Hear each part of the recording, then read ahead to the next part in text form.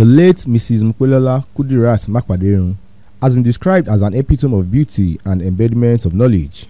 Mrs. Mapaderun, who passed away on January 18, 2024, at the age of 90, was born on June 19, 1933, in Lagos State. In her prime, she entered into matrimony with Prince Mopelola Mapaderun, and their union was blessed with 5 children, grandchildren, and great-grandchildren.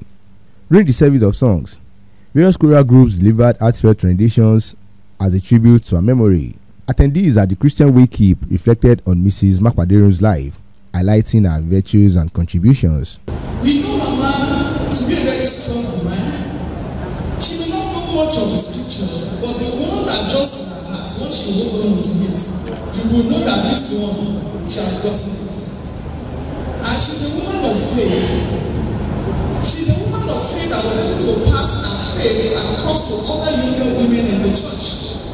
The minister, delivering words of exhortation, emphasized the importance of running the heavenly race and leaving a legacy of greatness on earth. While we celebrate Mama today, for me and for you, the word of God is everyone has appointment with death.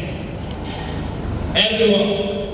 Whether you like it or not, you have appointment with death. Among those who spoke were her children, Prince Adefemi Mapaderun, Adeola, and Prince Adefemi Mapaderun, who fondly described their mother as a nurturing figure filled with love, discipline. A mother in a million. She was everything to me. She looked after me, and she gave her best to me and to my siblings. And one thing I can say about her is that she was a hard-working woman, and we had to take that from her. She never discriminated. While growing up, we had house helps, but it's not for us to be in bed at 4 p.m. because the house helps will wake up by 4 a.m. And so we also had to get up by 4 a.m. She imbibed that in us. She disciplined us, so that is what some of the things we are going through in life today. She was a strict timekeeper. She never joked with time. Mama is more like a mother to me, a mother to the world. She is always there to nurture people. So what else do you want to know about that? That you don't go into her house and come out with empty stomach. She will make sure she feeds you. She nurtures people. And she's always open to take in new people. Warm-hearted. I don't know what else. Sometimes it's painful to see her exit, but she's done her best. We were together the 90th birthday, and we didn't know she was going now. She's done well. She was a very caring mother, very loving. She did everything possible with my late dad to give us a worthy life.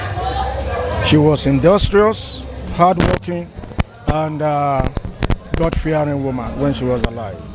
The grandchildren also shared memories of their late grandmother, offering glimpses into her warmth and wisdom. Grandmother, she's a fantastic person, a very good cook, no nonsense, and very, very meticulous. Mama lived well. She was loving, caring, and amazing, elegant, and also disciplined. She carried herself with grace, and I'm really going to miss her. Relatives of Mrs. Mapaderun shared moments reflecting about her impact and presence in their lives. The children looked after her, and she enjoyed herself. She was a very hardworking woman, very industrious, and she brought so many people up after her that they was there under her, that they are just having their own business like her.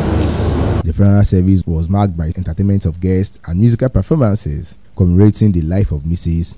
Mopelola Kudirat Mapaderun and the indelible mark she left on all those who had the privilege of knowing her.